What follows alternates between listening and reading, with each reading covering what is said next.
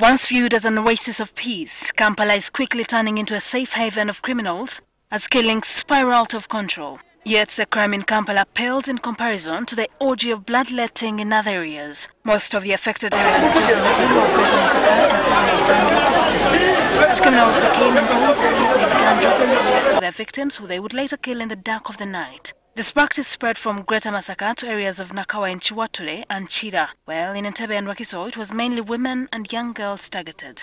The insecurity was also registered in parts of Karamoja, Kapchorwa and northern Uganda.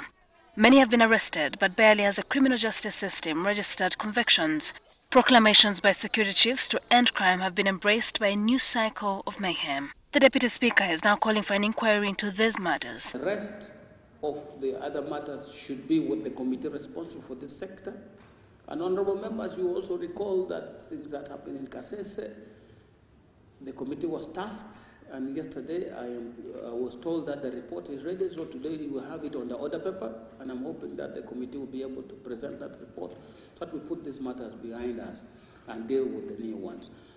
A statement from the Minister of Internal Affairs or anybody responsible for this sector is important, so that this country can know what the actual situation is and what is being done to protect the lives and property of the people of this country.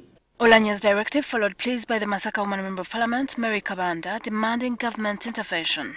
I request that our Security Committee from Parliament here go to Greater Masaka, especially in Masaka district, and they do the investigation. Want an independent report, because the police who are doing the investigation need to be investigated too. So let them make a combined report, comprehensive report of that, what has been happening in Karamoja for the last few months and what is happening in other parts of the country. The RM claims that, unlike regimes in the past, peace has prevailed across the country, especially after the end of the LRA insurgency, with a string of unresolved matters, including high-profile figures like Assistant IGP Andrew Felix Kawesi. There are fears that the spectre of violence has returned to haunt the country. Shuran Huchere, NTV Parliament.